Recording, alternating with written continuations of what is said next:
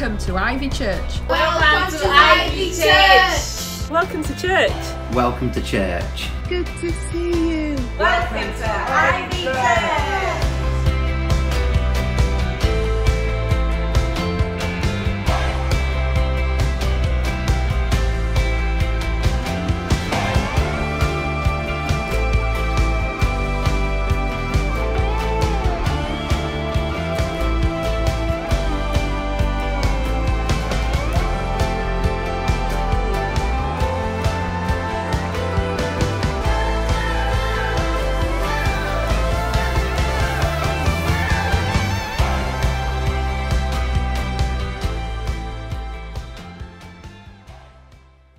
Hello and welcome to Ivy Church. It is so lovely to be with you this morning and to welcome you to online church today.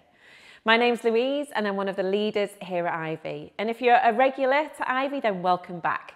But if you're new and this is your first time checking us out, then a huge warm welcome to you. Thank you for tuning in.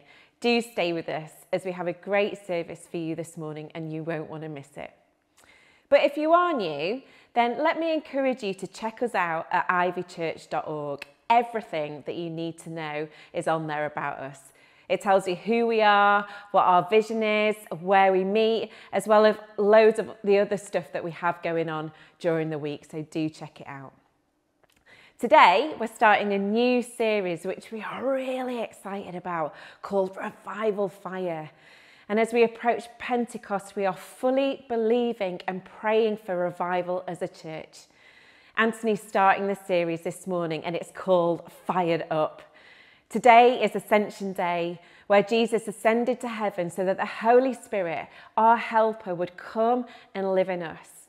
And so as Jesus says, we would therefore do greater works than he did because of the power of the Holy Spirit living in us. Anthony's going to unpack that some more this morning. And you'll need to turn to your Bibles to Acts 1, verses 1 to 10. It is going to be great. Also, as part of our time together this morning, we're going to be taking communion together. So during worship, you might want to gather the things that you need for that.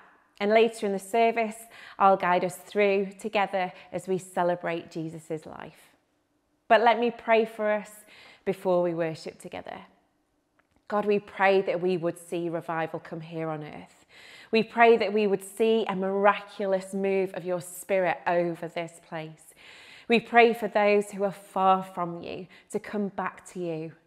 We pray for our families. We pray for our places of work. We pray for our colleagues, our friends, that you would move powerfully and that we would see your kingdom advance on this earth. And we pray this in faith today.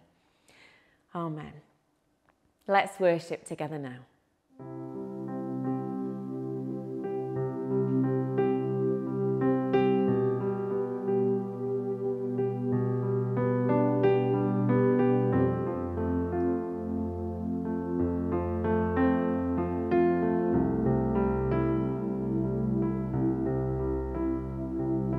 Open the eyes of my heart, Lord. Open the eyes of my heart. I want to see you. I want to see you. Open the eyes of my heart, Lord. Open the eyes of my heart. I want to see you. I want to see you. To see you high and lifted up, shining in the light of your glory. Pour out your power and love as we sing, holy, holy, holy.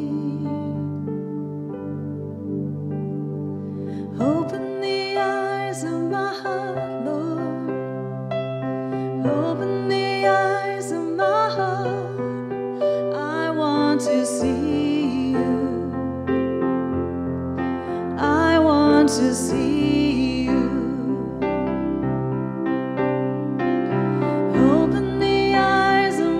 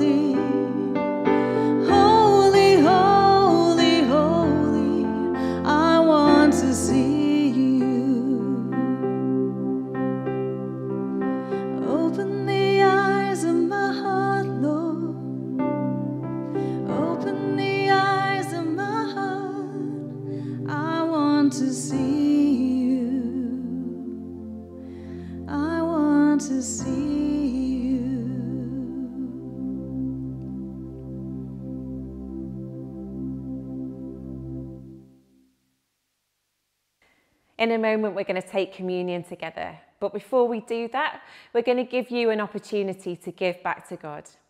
And we want to say a huge thank you to those of you who give faithfully to Ivy, as when it comes to giving to this church, we get to both honour and join God in what he's doing here to extend his kingdom. When we give, it's not about making a sacrifice, it is part of our worship to him, in giving him our everything, in giving him our all. It's God working in and through us and teaching us about when we sow well and trust him with our offerings, that we will see an incredible harvest. So if you would like to give, you can follow the link on the screen now, and you can give at any time during the service or throughout the week. But we're going to take communion together now. We take communion to remember what Jesus did for us when he died on the cross for us, to forgive us of all of our sins and to give us freedom. But first, let's quieten our thoughts and pause to be still while we bring ourselves to him afresh today. As we open our hearts to God, we are sorry for the things that we have done, either in what we've thought or the words we've spoken or the actions we've made. For the sake of your Son, Jesus Christ, who died for us, forgive us all that is past and lead us out from darkness to walk as children of light. Amen. Communion's an opportunity for us to look back at what Christ did for us on the cross by dying for us and then being raised to life on the third day. For us to look around at what we have and who we have that life with, and to look forward to the day when we will share in one big communion celebration in heaven. I'm going to read the Last Supper from the book of Mark. And it says this. It says, "Now as they were eating, Jesus took bread, and after blessing it, broke it, and he gave it to the disciples and said, 'Take, eat, this is my body.' And he took a cup, and when he had given thanks, he gave it to them, saying, 'Drink all of this, all of you, for this is my blood of the new covenant, which is poured out for many for the forgiveness of sins. I tell you, I will not drink again of this fruit of the vine until that day when I drink it new with you in my Father's kingdom.' The body of Christ broken for you. The blood of Christ shed for you. Lord, I come before you today with thanks. In taking communion, we are so thankful to you for your perfect love and sacrifice you made. Your desire to have a relationship with us was so great that you made a way for us to be with you. Thank you for your love for us, which surpasses all understanding. Thank you for enduring the pain and humiliation of the cross in our place and declaring us righteous before the Father. We don't deserve your grace, but you have extended it to us freely, and we thank you. Amen. We're going to hear from Anthony now.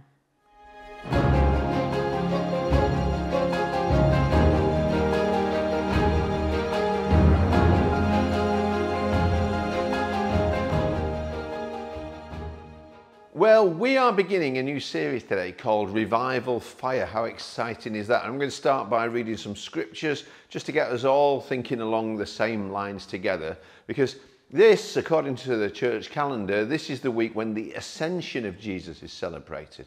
We often think about Christmas and Easter. Before long, we're going to be celebrating Pentecost, which is perhaps less well known out in the wider world, but I hope many in church will have heard about it. It's called the birthday of the church. But when was the last time you heard a talk about the Ascension? What's the purpose of it? What's the benefit to us that Jesus ascended to heaven? How could that possibly have been good news? So my first scripture is from John 14. On the night that Jesus was, before he was betrayed, before he went into the upper room there with his disciples, though he's been predicting and prophesying and preparing them for what's to come, he's still thinking about them and not himself, and how they're going to be worried when they see him on a cross, of course, and then being taken down from there and then put in a tomb, and surely that will be the end. But he says this in John chapter 14, verse 1. "Do not let your hearts be troubled. You believe in God, believe also in me. My Father's house has many rooms. If that were not so, would I have told you that I'm going there to prepare a place for you? And if I go and prepare a place for you, I'll come back and take you to be with me, that you also may be where I am. You know the way to the place where I'm going. So he wants them to know God has got a plan, even when it looks like everything's totally out of control. All of it's leading somewhere, and in fact, he's leading them to something better if they will follow him. If you become his follower, this life is not the stop of your life, it's a step into a better one that lasts forever. That's why following him makes all the difference now and forever. Right away, Thomas voices his doubts about this. He's saying, we don't even know where you're going, so how can we know the way? And Jesus tells him, I'm the only way to God. I'm the only one who tells you the real truth about God. I'm the only one who can help you have real and everlasting life. I'm the only one who can help you know God as Father. And then another disciple, Philip, says, yeah, Lord, show us the Father. And Jesus says, I've been right here with you all the time. Anybody who's seen me has seen the Father. I've come to show him to you, to connect you to him. So just trust me, just believe in me. He says it over and over. That's all we have to do. That faith, that believing makes all the difference. Reading on, look at verse 12. Very truly, I tell you, whoever believes in me will do the works I've been doing. They will do even greater things than these. Why? Because I am going to the Father. Jesus says the way is open and the possibilities really are endless for you and for me, for anybody who believes in him. Miracles can happen right now. His followers will be able to do the same things he did. Multiplying resources to meet every need, healing sicknesses and diseases, setting people free from demonic powers, even confounding the laws of nature, because Jesus made the laws of nature. He created creation. He did all those things, and he said what he wants more than anything is that we, you and me, will do even greater things, that nothing will be impossible, but it will be available. We'll be able to do them. We'll be able to do them, not just him, because we believe in him. And why can that happen? Not just because of the incarnation, which means Jesus came down from heaven to earth at Christmas. Not just because of his teaching, although nobody ever taught with such power and wisdom and authority. Not because of his death on a cross, which enables all of our sins to be forgiven. Not even because of his resurrection, which is our grounds for certainty that we ourselves will live with him forever. Even though we die in this mortal body, we will be raised up too. But notice, Jesus said, we'll be able to do greater things than him because of the ascension, because he's gone to the Father. Let me ask you a question. Would you rather have Jesus right next to you or have the Holy Spirit within you? Which would be best? I think we might think, well, wow, to have been like those disciples, to be one of the 12 or one of the Marys and those women who travelled along with Jesus. How amazing would that be? Wherever he went, they went. Surely that would be the best. But Jesus said, no, that's not the best. It's not best that you be with me wherever I go. It's better that I will be with you wherever you go. A couple of chapters on, same place, same conversation. The disciples are even more anxious now because he's been warning them that the times are going to get tough for them too. For his followers who love him, this world, he says, will hate you for that. You'll be persecuted, Jesus says, if you stand with me and for my truth. And then he says this is chapter 16, verse 5. But now I'm going to him who sent me. None of you asks me, where are you going? Rather, you are filled with grief because I've said these things. But very truly, I tell you, it's for your good that I'm going away. Unless I go away, the advocate will not come to you. But if I go, I will send him to you. I don't want to just skip over those words. Another translation puts it like this. It says, I tell you the truth, it's to your advantage that I go away. For if I don't go away, the helper will not come to you. But if I go, I will send him to you. Sometimes that word nevertheless is used there as a contrast to what the disciples must have been thinking and feeling. But he says it again to underline the importance of what's going on. I tell you the truth. This is really important. And what he says next must have been incredibly shocking. They had him right where they wanted him. And then they lost him. And now they've got him back from the grave. But he says, it's to your advantage that I go away. The word advantage means useful, profitable, beneficial. And the disciples are like, no way. How can it be a good thing for Jesus not to be with us? How could that possibly be? And then Jesus tells them and us, if I don't go, he can't come. The helper, the Holy Spirit, won't come to you, but if I go, I'll send him to you. It's for your own good. It really is. It's best. He knows what's best. 3 times in that passage, Jesus uses the word go to help the disciples understand, yes, he was about to go. That's probably all they could hear. But he wanted them to hear why, that it would be better for them because when he goes, then the helper, the Holy Spirit, could come. His going is essential to the Holy Spirit's coming, and having God in us is even better. It's even more precious than having God with us.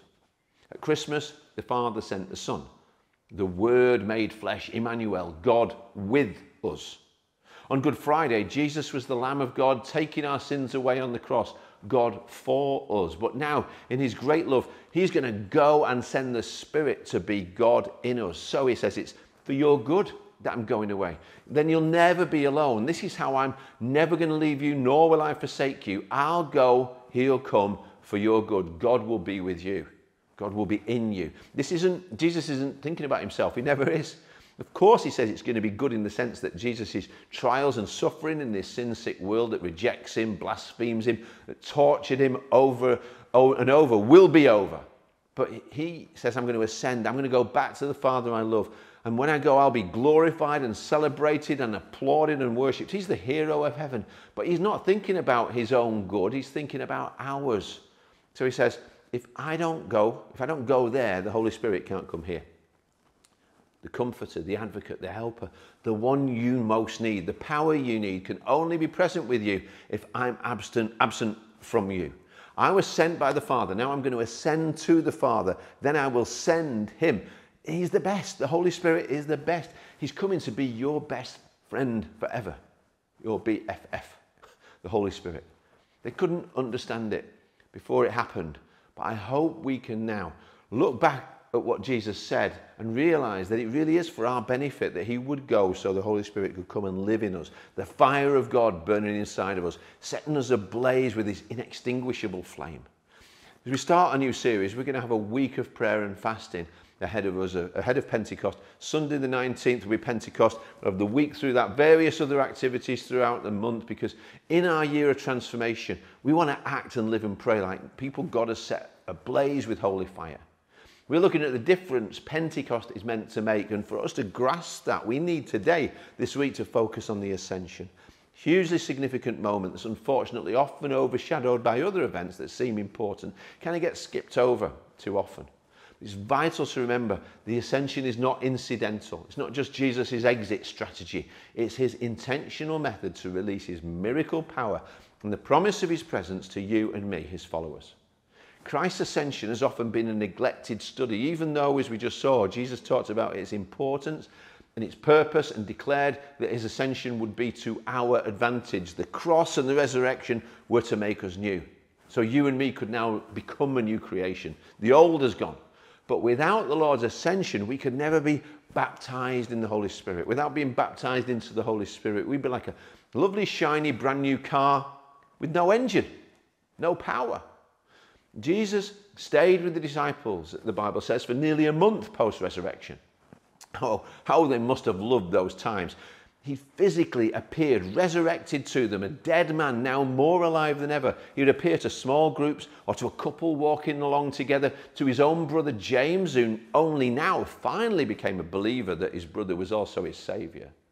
At one point he appeared to 500 people altogether, but even then he's limited by his physicality. He can't be with everyone everywhere, not like that. He's teaching them week after week about how he fulfilled the prophecies and the promises of the Old Testament. He's telling them to get ready, what to expect for the future as best they can receive it. And in Acts chapter 1, it says, after his suffering, he presented himself to them and gave many convincing proofs that he was alive. He appeared to them over a period of 40 days and spoke about the kingdom of God. But he knows if the movement is to grow, if these people are not just going to keep on coming to him, but to be able to go for him, for his presence and his power to be with them, as they go into all nations and make disciples, he has to go so we can go. They're having another meal. He looks at them again. He has to get them ready. Ready for what's to come. Ready for who is to come. And in Acts chapter 1, verses 4 and 5, we read, on one occasion, while he was eating with them, he gave them this command: do not leave Jerusalem, but wait for the gift my Father promised, which you've heard me speak about. For John baptized with water, but in a few days you will be baptized with the Holy Spirit. Why? What difference is that going to make? Well, verse 8, he tells us, but you will receive power when the Holy Spirit comes on you, and you will be my witnesses in Jerusalem and in Judea and Samaria and to the ends of the earth. See, the Holy Spirit, he's a fire lighter. He's not just given to comfort us. He's given to put a fire under us and in us, to put God's revival flame into human hearts so we burn bright and carry that flame into this dark world.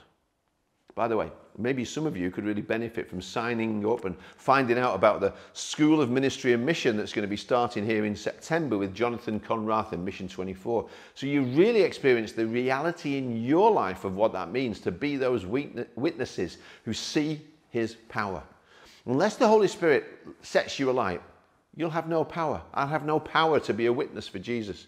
When did you last witness for him? Tell somebody about him. Don't rule yourself out. Don't let yourself off. Don't point to somebody else to do it. How about you? The fire of God could be missing, but the fire of God is not sent to give us some warm feelings for our enjoyment or emotional experiences in church. Although, of course, the Holy Spirit can and does touch our hearts in wonderful ways. Holy Spirit power isn't just for powerful church meetings and worship. Holy Spirit power is for powerful Christians to be set on fire and go into the world. Jesus expected all of his disciples to be firelighters. What about you? Has the fire gone out?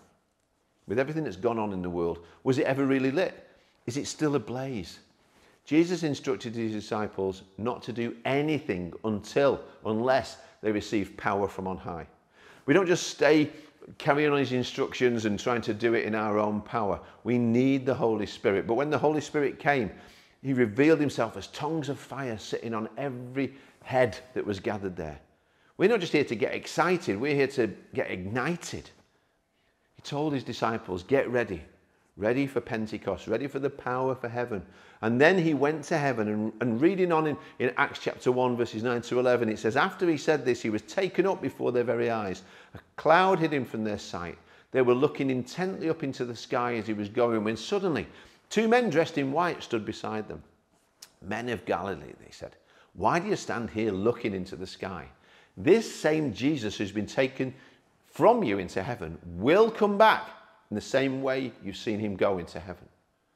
When Jesus was walking around, God with us on earth 2,000 years ago, God's miracle work was contained to wherever he was at that moment. But now that he's in us, the Holy Spirit's power is in us wherever we go. The Holy Spirit inside us is better than Jesus beside us. He said so. The disciples there, looking around, mouths wide open, wondering what was going on. But we know that though he departed physically from their sight, Jesus said, I'll never leave you as orphans.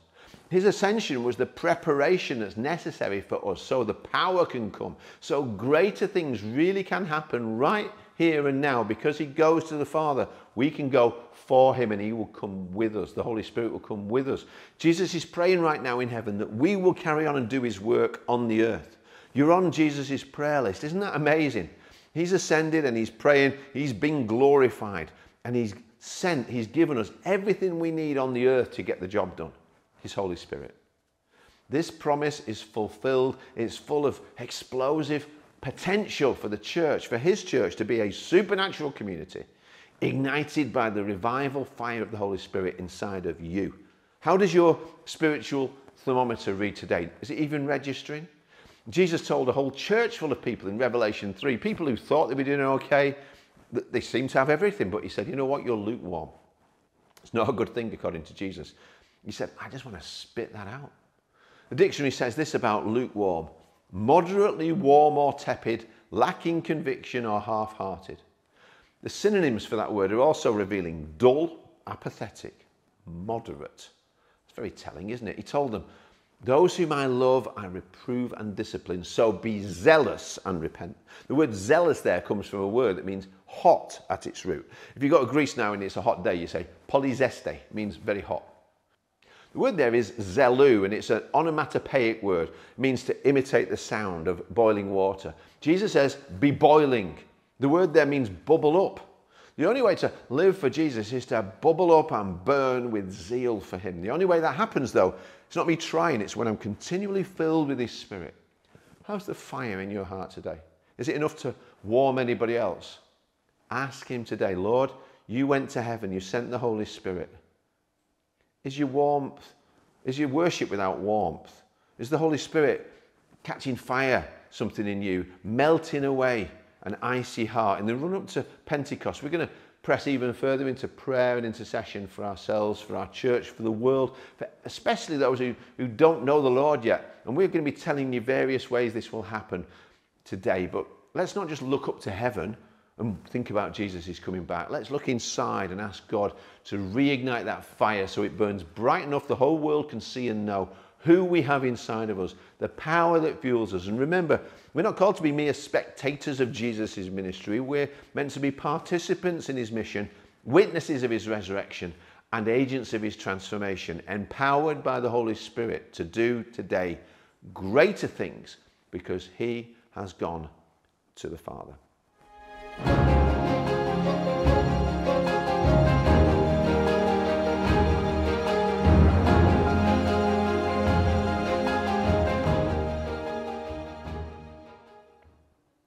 That was so good, wasn't it? I am so excited for this series. Let's be a church who collectively are choosing to pray and seek God for revival. And you know what? It starts with us, with each of us. So maybe when the service is over, or maybe you want to pause it now, why don't you write down a daily prayer that you can say to God this week to invite the Holy Spirit again to live in you and to show you who to pray for and ask him to show you how to share him with others.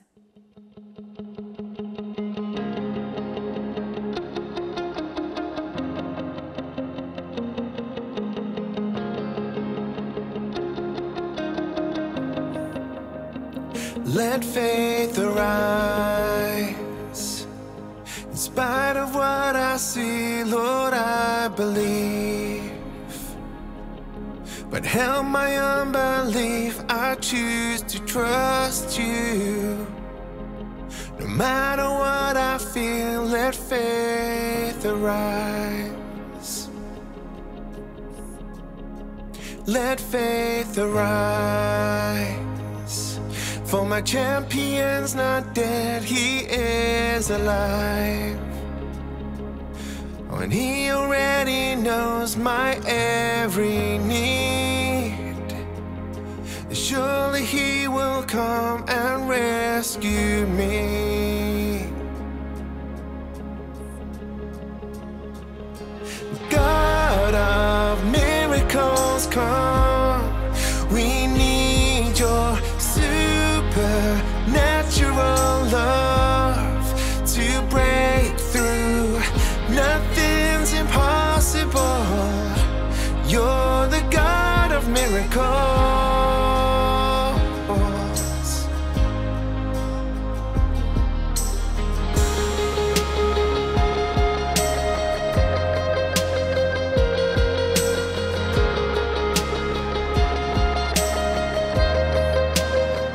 Let faith arise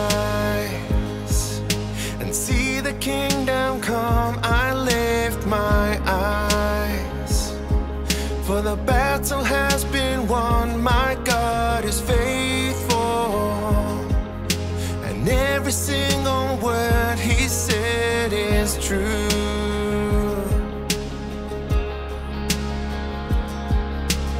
God of miracles, come.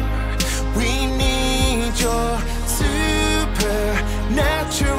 love to break through. Nothing's impossible. You're the God of miracles.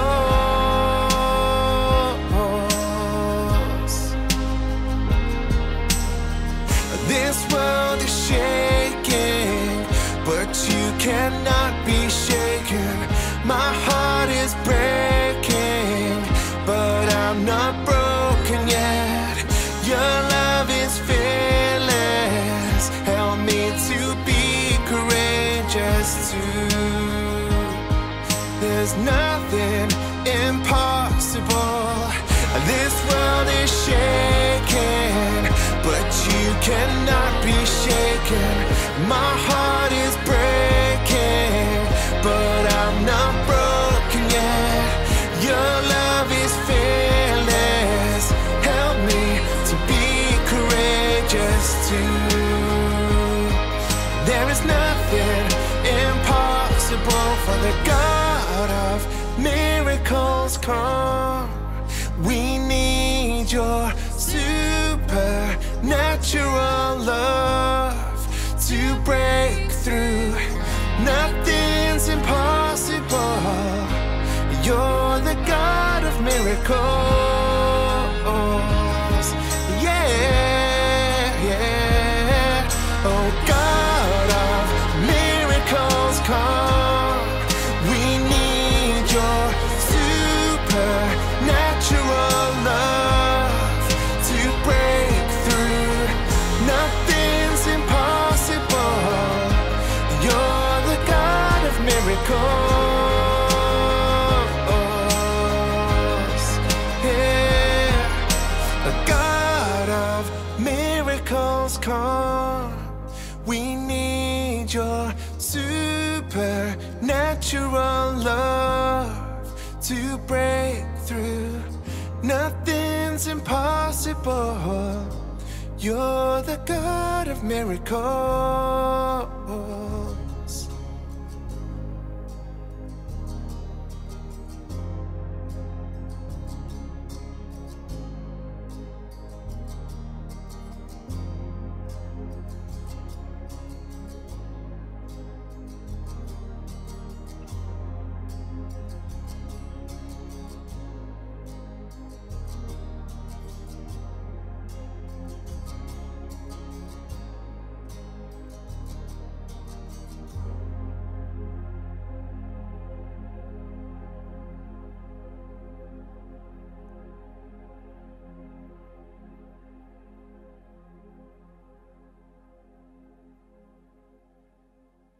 Before we go, within this series, we're going to be having a week of prayer and fasting from the 13th to the 19th of May. At the start of each year, we as a church have done this and it's been so powerful. But this time, we're taking time to focus on 7 key areas to pray and fast for, which we'll share in our newsletter and on our socials. So look out for that and partner with us in it. And on the 26th of May in the evening, we have a baptism service at Ivy Central. That's at 7 p.m. If you're interested in baptism and would like to chat more about it, then please email us at info@ivychurch.org. Finally, I would love to invite you to any of our services next week. We have in-person services at Didsbury and Cheadle-Hulme, as well as our online service here at 10:30, and you are super welcome to any of those that you choose. Thank you so much for being with us this morning. I have loved being with you all today. Have a blessed week, and we'll see you all really soon. Take care.